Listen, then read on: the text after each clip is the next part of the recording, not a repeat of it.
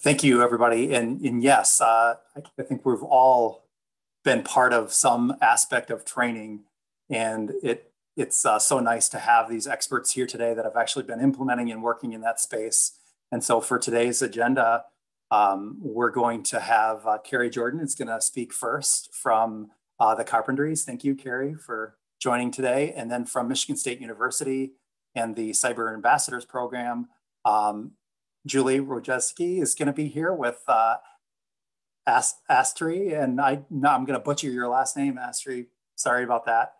But this is the MSU folks that are here from the CyberAmbassadors, and I see Dirk is here also. But Julie, I think you're going to be heading up the conversation. So thank you for being here today. And I guess with that, I think we should just dive right in with Kari. You should have co-host responsibilities, and then we can take a few questions when you're done with your presentation. Awesome. Thanks so much. I am sharing my screen. Can you see my slides? Okay. I'm setting a timer for myself too. This is a little tool I do on the side. Since everything is on Zoom, I set a timer for myself so I don't go past my time. So thanks again so much for inviting me to interact with the group today. I'm pleased to be here to share some lessons that we've learned at the Carpentries on measuring impact. And I realize that a lot of us are in the training space, and it can be difficult to identify what success looks like and how to measure it. So today I'm hoping just to share some of the strategies that we use to approach assessment and measuring impact at the Carpentries, and hopefully, and the way that we've sort of transitioned our approach over the years as well. I don't want to make any assumptions about whether you know about the Carpentry, so I'm going to give you a very brief overview. We're a nonprofit project that trains people in software development and data science skills for more effective work and career development. And so we build community and local capacity for teaching and learning data skills and perspectives. I like to sum up what we do by just quoting our vision statement, which is to be the leading inclusive community teaching data and coding skills. So why the name Carpentry? This is a question that we get all the time. And carpentry just means the basics, like learning how to nail two boards together to put up a wall straight. Each one of our lesson programs has curricula that covers the basics of a particular topic. So for example, software carpentry workshops are for people who are learning to code and to develop software, or who want to learn best practices in software development. Those lessons are domain agnostic, and they teach Unix shell, coding in R and Python, and then version control with Git. Data carpentry workshops are for people who work with data in their research, and they want to learn how to code and organize their projects to make their work more reproducible. And then library carpentry workshops are for people who work in library and information related roles who want to build their software and data skills. Now, those workshops are more domain agnostic as well, although the data sets are familiar to those who are working in libraries. And so each of our workshops are 2 days or 4 half days now that they're virtual, and they're interactive, offer a friendly learning environment with an enforced code of conduct, and we teach foundational skills and perspectives for learning software and data. Uh-oh, my slide isn't loading. Just give me 1 second.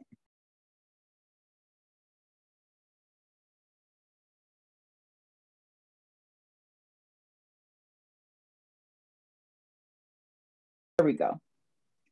It doesn't have all of the gorgeous pictures of our instructors. I think I made it too big, so that's why it didn't load. Oh, okay. So our instructors are the heart of our community. We have about 3,000 volunteer instructors who teach workshops, host online discussions about various topics of interest, from community building to organizing local meetups. They also run our global conference. And I want to take a moment to just shine a light on the instructors who are in this Zoom room today. So if you're a Carpentries instructor, go ahead and tell us in the chat. And I thank you so much for volunteering with us. Trainer, see Christina and Sarah, it's not meant to be because I definitely had your picture on this slide. Trainers are individuals who lead our instructor training courses and they help us prepare to certify new instructors. They're very integral to the continued growth and development of the Carpentries instructor community. So if you are a trainer, if you could please let us know in the chat, and I definitely want to thank you so much for your service and engagement to the Carpentries. And then I always have to show our core team. These are the individuals who work full time for the Carpentries. And I really take pride in them because they dedicate their work to serving the community. We're a small remote team, but I believe that we're definitely making a huge impact. Our core team lives in the United States, Canada, Estonia, France, Germany, and South Africa. So those are the areas where we all live and work remotely. All right, so now that I'm done talking about the Carpentries, we all kind of have a baseline, a little more about who we are and what we do. I want to explore how we measure impact. So this is one of my favorite quotes from a software carpentry instructor, and it reads, "If someone feels it is too slow, they will be a bit bored. If they feel it is too fast, they will never come back to programming."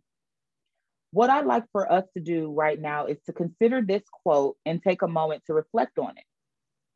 Is there a relationship between the sentiment in this quote and measuring success when it comes to training?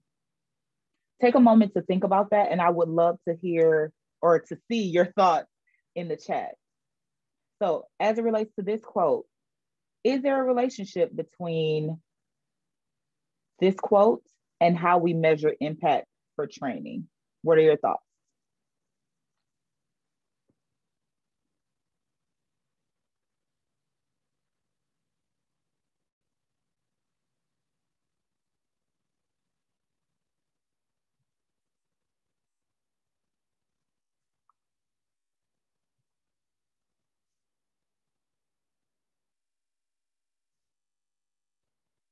So Rebecca is sharing that going too fast makes people feel excluded and that they don't belong. So success should not be measured by how quickly they get it, but how confident they feel. And I really appreciate that sentiment. It's not one that we often see or hear about in academic settings, to be honest, right? Because accreditation, right? We have to teach the thing and we have to test individuals on whether or not they learned the thing in order to get a degree or to go through a program. But I do believe that confidence plays a huge part in measuring impact. So thank you so much for that. And then Francesca is sharing that the response to the quote that success means meeting people where they are and at their experience. I absolutely love that. That speaks a lot to accessibility. Our workshops are for novice learners, but sometimes it's hard to determine whether or not you're a novice. I've taught plenty of workshops where people thought they were experts and they honestly didn't know the basics. So we have to meet people where they are. And that is another way to measure success. Thank you so much. I love it. Keep typing, keep typing. Okay, I only have 7 minutes, so I'm gonna keep going.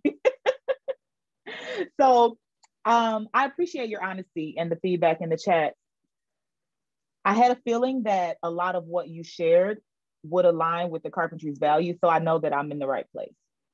We at the Carpentries think about measuring impact in terms of short and long-term impact and the kinds of results that we want to see coming out of our workshops. So in the short term, we want learners to walk away from a 2-day or a 4-day workshop with motivation to seek more knowledge. That's number one. Are they motivated to try again, to go to another workshop or to join a local community? Confidence that they can continue their learning, whether on their own, using some self-guided resources or with a group, a local community, and also increase self-efficacy for finding ways to overcome problems if they get stuck.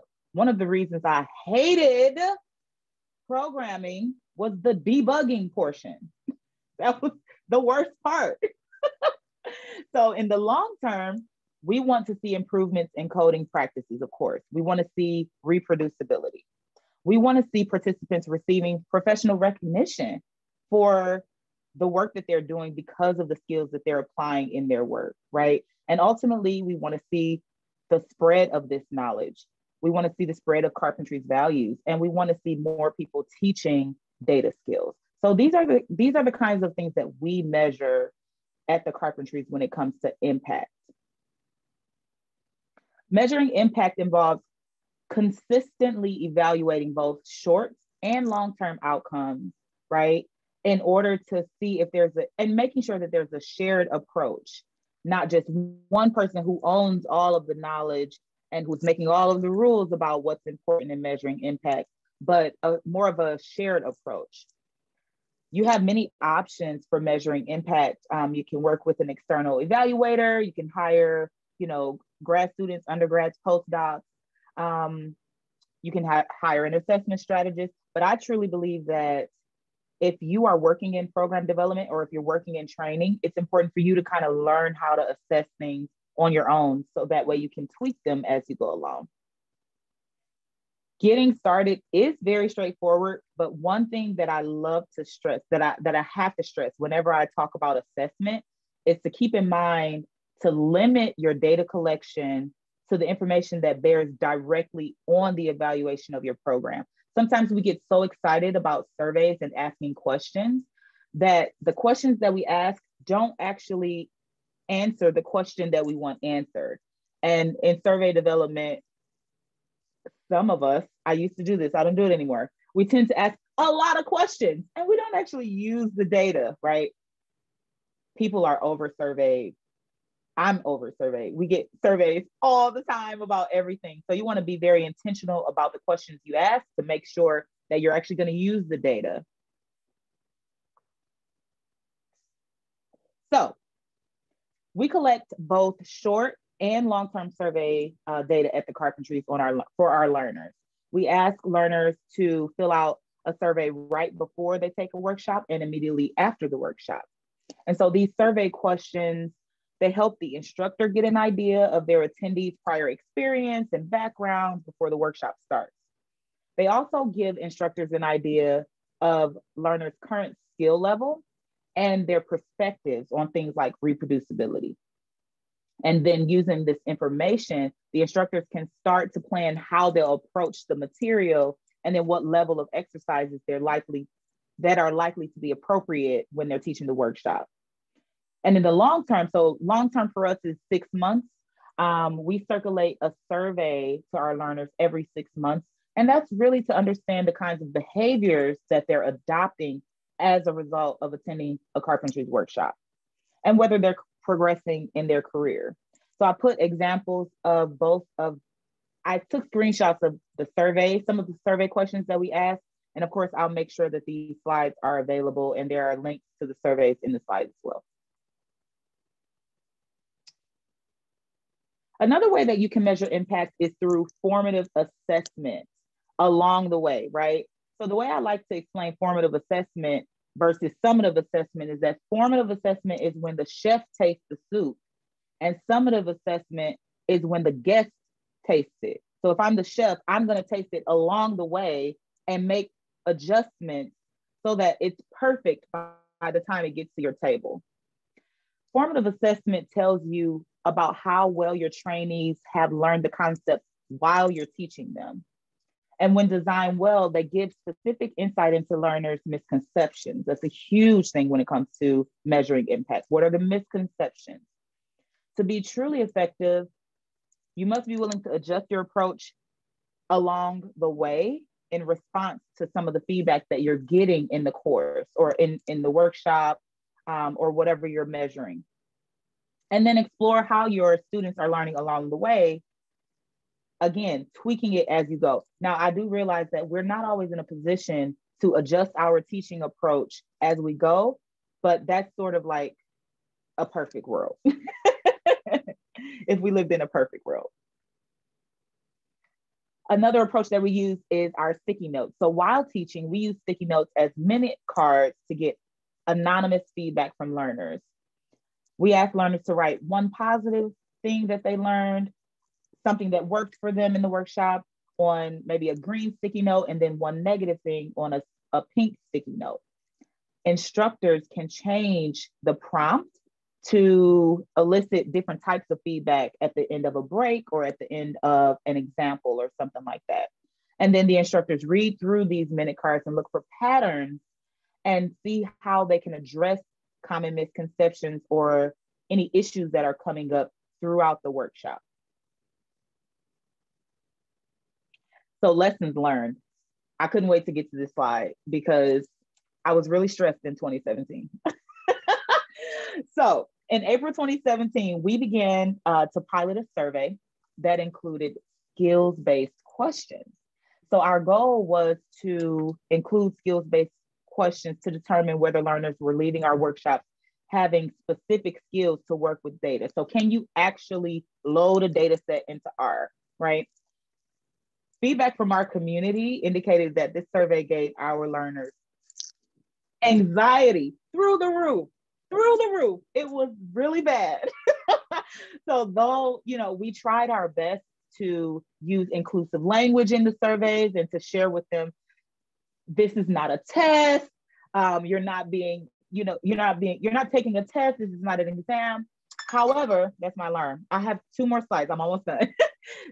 However, some of our learners felt that the questions were very intrusive and that the skills-based questions were really intimidating.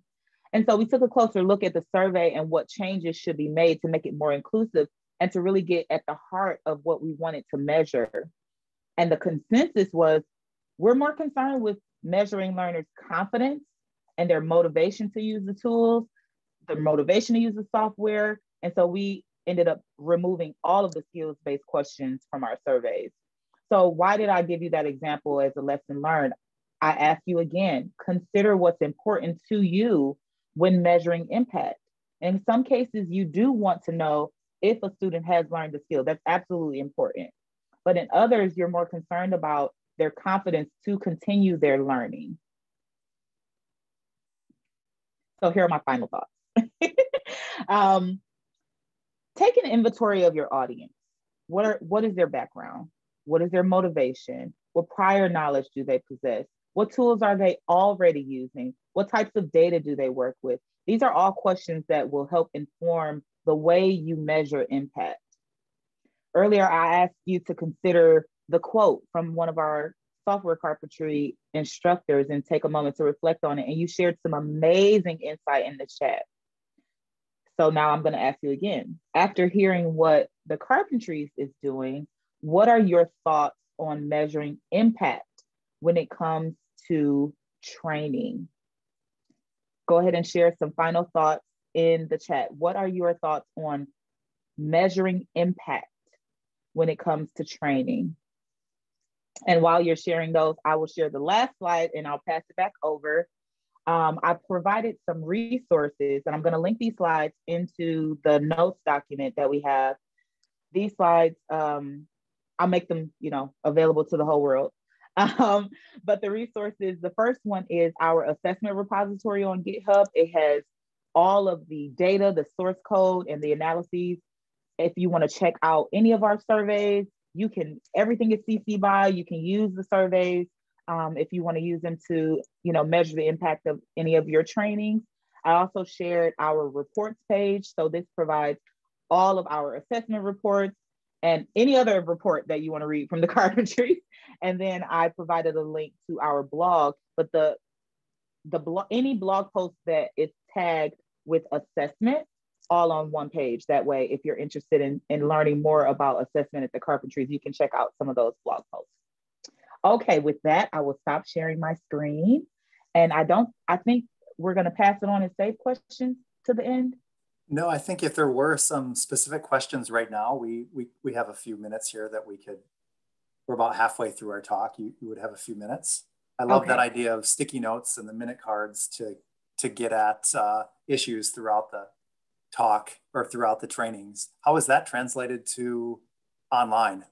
I see comments about Jamboards. This is one of the times when I really want to call on one of our instructors to tell us how we transition that to online. Do we have an instructor who would like to share their experience if you've taught recently or taught at all in 2020, a virtual workshop, and how we use the stickies online?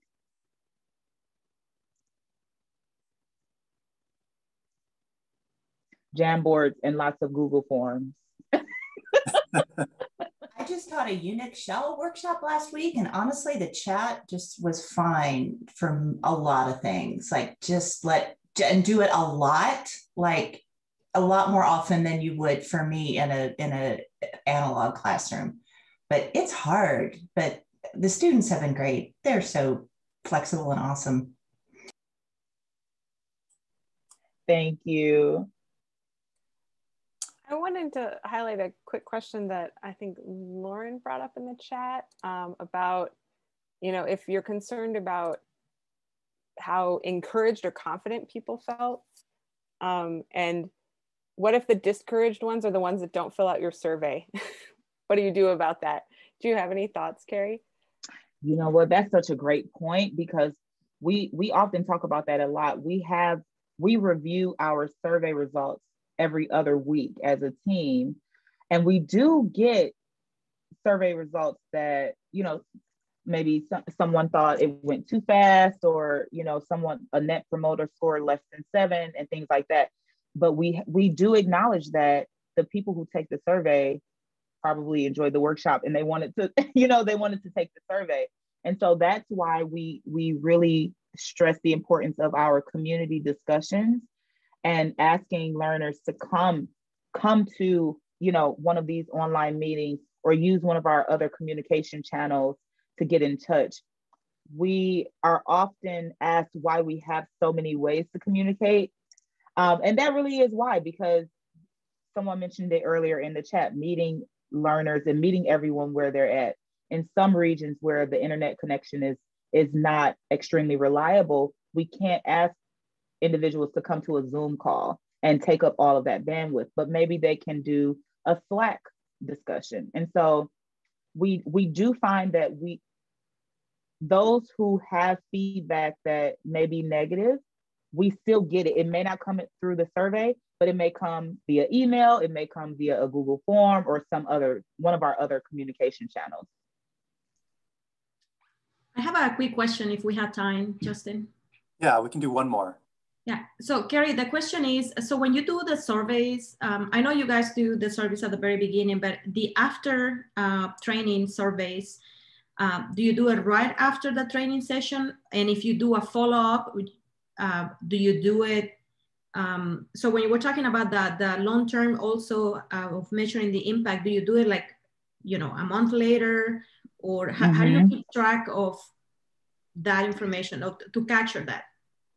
Yes, it really does vary. We ask our instructors to save time immediately after the workshop, 10, 15 minutes for learners to take the surveys, but a lot of times they want to continue teaching more, which I understand. I've done it myself. I try to get in one more thing.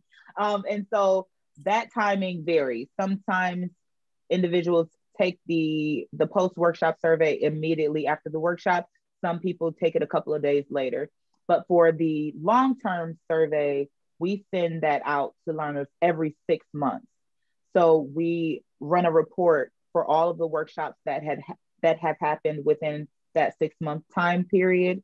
And then we send the survey out to individuals who have taken that workshop at least 6 months or longer. Okay, thank you, Kari. Thank you, Kari, for the presentation. All right, and with that, we'll transition to Julie Rojewski and Astri. Yeah. So you were nice enough to give me full credit, Justin, but I promise you'll actually hear much good stuff from Astri. She's our really valuable teammate, and she has been living and breathing our data for the past year. So yeah, so good. So you have lots of nuanced questions. Astri's your girl. All right, so Astri's got our slides and she's going to run them for us. Thank you. And I was so glad that Kari talked about some broader strokes around assessment, because I'm going to do a quick overview of that as well. But we're going to talk mostly about our Cyber Ambassador program. I'll intro a little bit about evaluation. We're going to have Dirk do one slide where he gives a really brief overview of the whole program. And then we're going to turn it over to Astri to talk about the specifics of our evaluation strategy and why we did what we did, and then share some data around what we found. All right, so that's it. So I've got a primer on evaluation in 5 minutes or less, and it'll be even less because Kari did such a great job of sort of teeing this up, and I'm going to echo some of the things that she said. So one thing to keep in mind, no matter how skilled you are as an evaluator, is focusing on the answers you want. Figure out what data you want and need so that you can ask the right questions. And there are various points of time where you should be thinking about what kinds of questions you can ask at that point in time to get the data that you need. So at the beginning of a project or a plan or developing your evaluation strategy, you should be focusing on your needs. That's the needs assessment phase. What are the questions we're going to ask? How are we going to ask them? How can we structure our program to serve the needs of our audience? And how are we going to know if those needs were satisfied? That happens before you really start anything. And very often in evaluation, this part gets overlooked.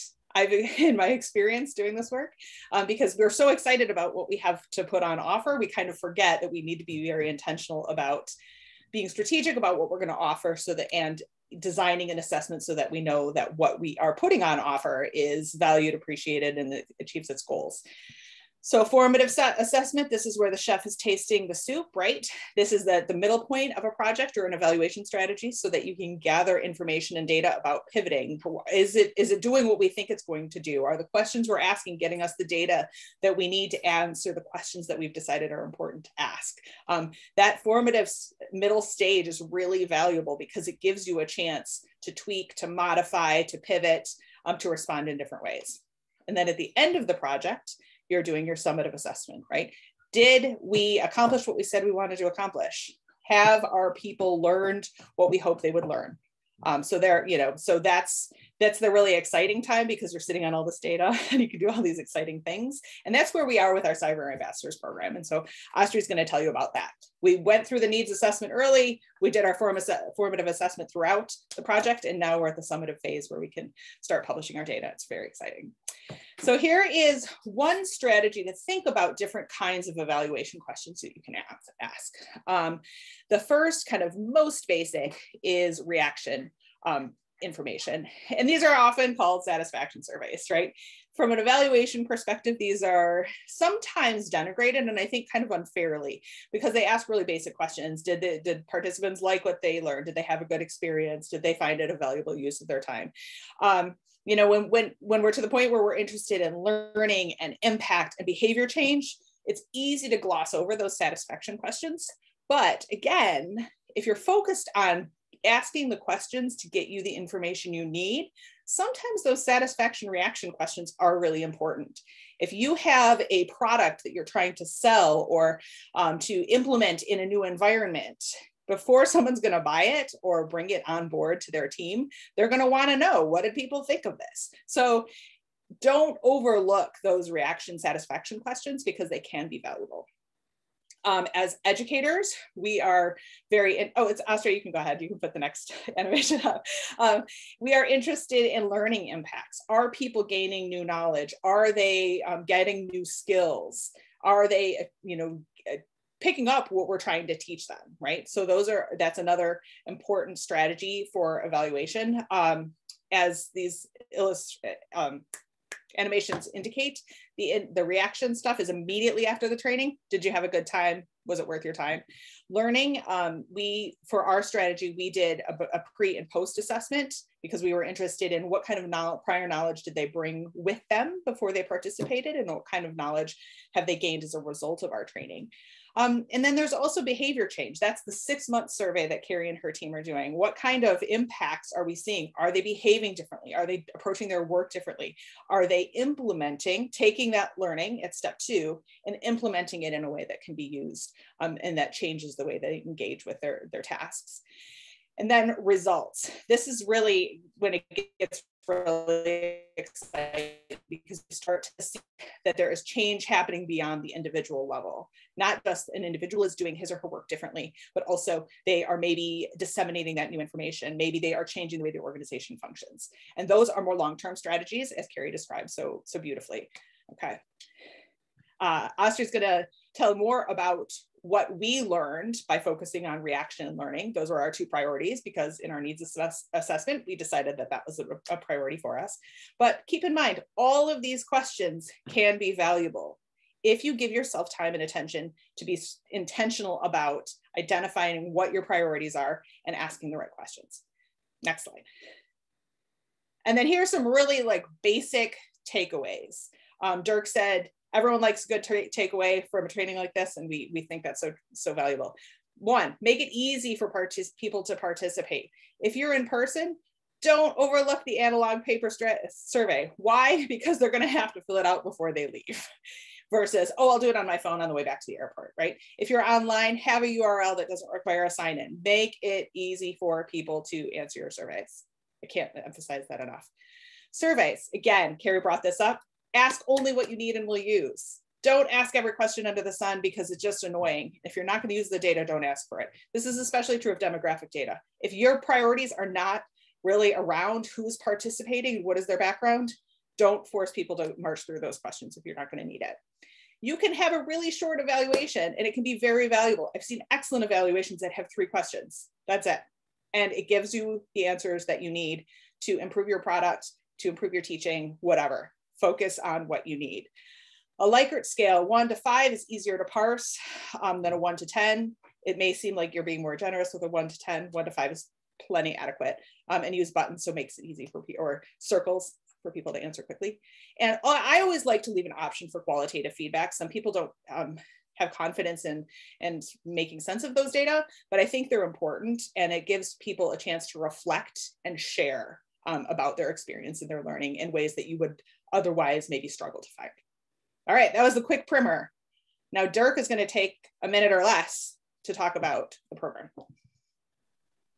Okay, so CyberAmbassadors was a program funded by the National Science Foundation.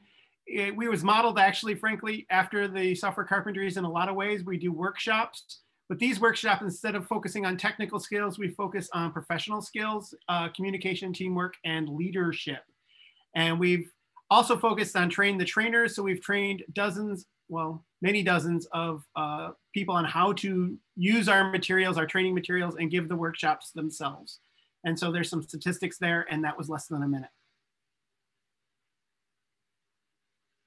And now Astri is going to get us into the real meat of our evaluation plan and what we found. So take it away, Astri. All right.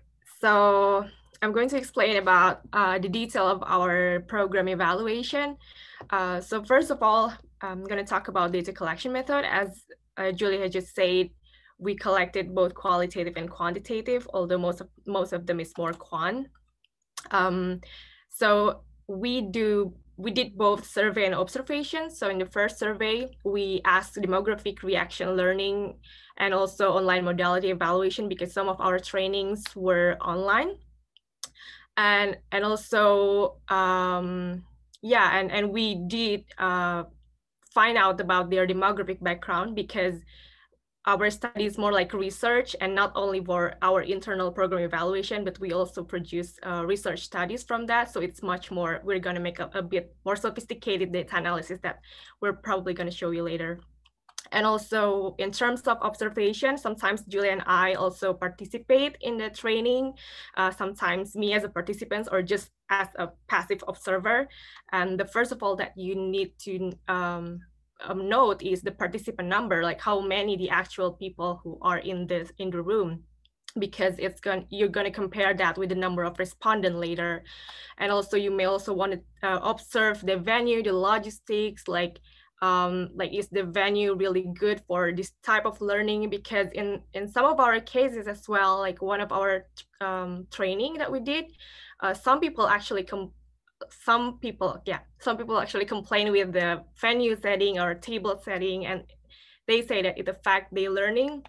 So you may also want to observe that.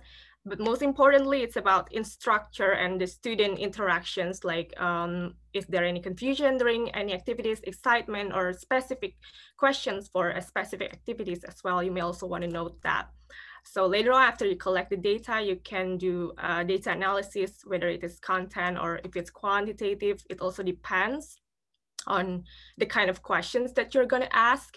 it also depends on the size of the sample that you have. If it's like small, you probably want to do t-test and ANOVA regression because it requires a greater size of data. So here is the breakdown for our questionnaire. We have the first two parts. The first part is demographic background. You can ask questions like basic, like age, gender, educational level, and some other questions that you think is relevant to demographic or individual characteristic that may affect their learning or reactions. And second, also about video conferencing effectiveness, because yeah, as I've mentioned before, we had online training with video conferencing, and this is way before the pandemic. We already did that, and we saw whether video conferencing affect facilitate discussion with peers, or that they can really interact with instructors, and also challenges because internet connection and things like that can also affect your learning and satisfaction. And the third part, which also Julie mentioned, the first stage of Kirkpatrick framework is the reaction. So basically it asks you, are you satisfied? Are you happy with the training? And you can break down the training into several categories. And in our cases, it is delivery, and do they satisfied with the delivery method, the content and the support and overall training. And delivery means like whether the trainer is really competent. Do you think that the teaching ability is aligned with what your preference, and whether the content is relevant, it meets your expectation, and even administration or logistical support if you want. But in our case, actually, we didn't ask that question because it's already a lot, and we tried to cut some of the questions. So we're just typically embed that in the open-ended question. And if they think that logistic is something that they're concerned about, they can just write that in the open-ended question. And so this is some of the example that we ask to measure the teacher competency, like how well do you think the trainer responded to questions from the participants? And in measuring teaching ability, do you think the trainers keep the session alive and interesting? So actually, like we have, for each indicator, we typically have 1 until 3 questions, but this is, we're just gonna give one example here. And is this relevant? How satisfied are you with a certain module? And Dirk has mentioned before that we have 9 modules, or 10 actually. So this is typically it depends what kind of module they get. And also, yeah, and other thing, and also this like open-ended, what did you like or find helpful, and what did you not like about the training? And the way you measure that is going to be with Likert scale. And yeah, this is type of Likert scale that we usually used, but there are a lot of type of Likert scale that is on Google, but that's that we use. So part 4, it's about the learning. We typically measure knowledge, skill, interest, and confidence. It's before and after the training. Basically, you're going to ask the same questions. The general questions you're going to ask is, do they learn what you expect them to learn? And that means that it depends on your learning objectives. Like in our case, each module, each communication module, we have several set of learning objectives. So we're just going to use that. For example, in measuring the knowledge, we have how do you rate your understanding the key components of effective communication before training? And after that, how do you rate your understanding? So yeah, and again, with Likert scale, and for example, before that, it would be 3, and after that, it would be 4. So you can see the gap, the learning gains before and after, which you are going to analyze later. So yeah, that's basically it. And pre and post test, sometimes we do before the training and after the training, and sometimes we also address both of them immediately after the training, which is also common in program evaluation. So we typically just say, after the training, we have the set of questionnaire, just say, thinking back before and after the training, how do you rate the statement below? So, and sometimes because there is time constraint and everything, you probably want to use that method as well. So here are some examples of our data presentation and analysis. Because we have four parts in the questionnaire, and there are a lot of questions, around like 20 or 30 questions sometimes, because it's for research purpose. And we can look at the data from various perspectives, and we can ask several questions based on the data. And this is the very basic one, like, did the participants learn something? Which module has the highest learning gains? And you can, for this type of question, you can just use descriptive statistic in Excel and turn it into a graph, turn the data into a graph. For example, like this, like module A before is 3.46, and after their learning score is 4.55. And then as you see, the highest score is the module G. And then after that, as you find that the quantitative result, you can also supplement that with your observation and also with your qualitative responses, like because it can also explain why the participants like the module G better and things like that. You can combine all of the data to understand, to get more full picture about what's going on during the training. And this is the example too. You can also ask the questions like, what are the differences in participant satisfaction between across modalities, face-to-face, online, and hybrid groups? What about their learning gains as well? And for this type of questions, you may want to use t-test and ANOVA analysis. But again, this type of question require a greater sample. So if you only have 5 respondents, you probably won't do this one. You probably just ask the basic questions. And this is some examples that we have, which is also what we are doing right now. And then the example 3, this is probably much more advanced or sophisticated. You also want to see correlations or relationship between variables. Like, for example, if you are satisfied with the content, do you tend to learn more? Do you tend to have a higher learning score? And if you are satisfied with the trainer performance, will you also gain more learning? And also, like, to what extent your individual characteristic also affect your learning gains. And that's also something that we have been doing analysis and writing some research study. And you can write hypotheses. And yeah, and again, it depends on the size, it depends on the research questions that you want to ask, and then it will determine what kind of data collection and how you analyze your data. So yeah, that's that. Thank you. Thank you, Astri. Look at that, you guys did it. We've got 8 minutes. Thank you. Was there any specific questions for the Cyber Ambassador group? There was one in the chat I see here.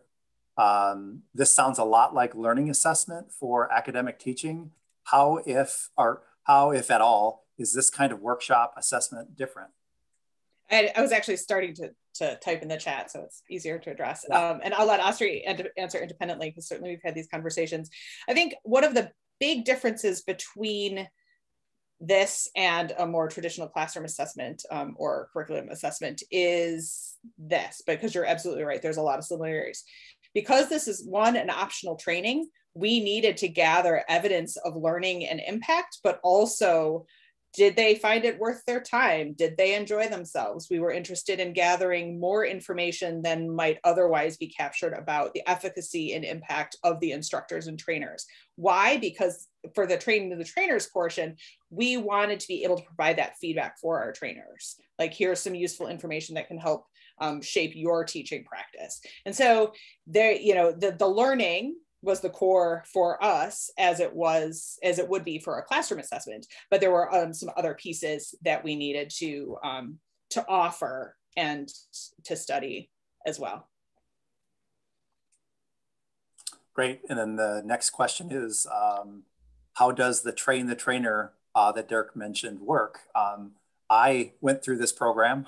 So I went through, and then after the program, we took the Cyber Ambassador program and then tweaked that for other faculty and staff at MSU in the research space and in the IT space, and use those same modules. So Dirk and team taught me how to run the workshop, and then we took those and modified to fit our needs. Julie, you kind of touched on this, but Sure. there have been questions in the chat about the perennial problem of how to get people to reply to your surveys. Yeah. Yeah. And you touched on some tips, but I don't know if you or Yeah. Astri wants to expand on that. Yeah. So like you can write, I mean, there are dissertations who have been written on this very thing, right? So there's a certain psychology to it. I think we had the benefit of being able to illustrate that this is part of an NSF funded research intensive environment. And so we really not only wanted the feedback, but we're able to articulate and demonstrate that the surveys were going to be used in these kinds of ways. It wasn't just, here's a survey, we may or may not look at the data. No, this is, here's a survey, there's a reason we're asking these questions, and here's how we intend to use it for both research and programmatic improvement reasons. And I think this is probably true for all of the trainings that we offer. We're offering them to smart and engaged people. And so helping them understand the big picture of their participation can be really motivating. As far as the questions about, getting the people who are disengaged, not participating, I think this is where the observational component that we were able to build in helps, because we were able to see when people were clearly like, shuffling the paper or outside, or didn't even bother to log into the thing. And so if we were able to know who those people were, we could follow up and say, hey, I saw you didn't participate in the survey. That's fine. Is there any reason, or like, what should I know? If you have the capacity to do that, that can be really valuable. Yes. So those are just a couple off the top of my head. That could be a separate hour. How's that? Yeah. I'll come back for that. Right. Thank you very much.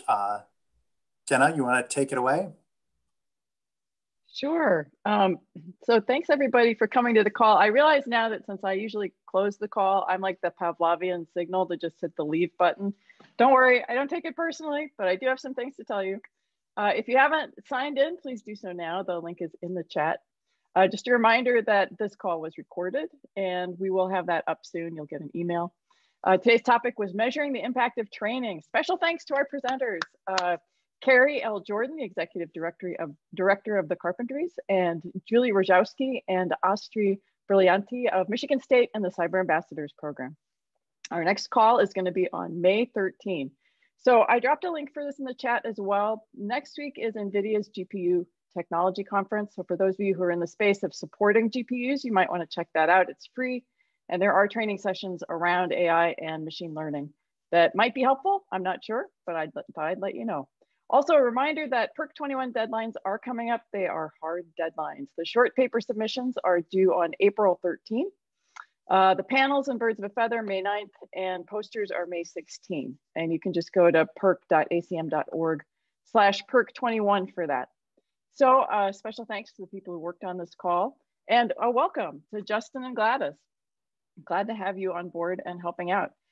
Thanks to the rest of the team, which is Christina, Wirwan, Martin, Annalie, Amy, Katya, Bob, and I am Jana. Hope you guys have a great day.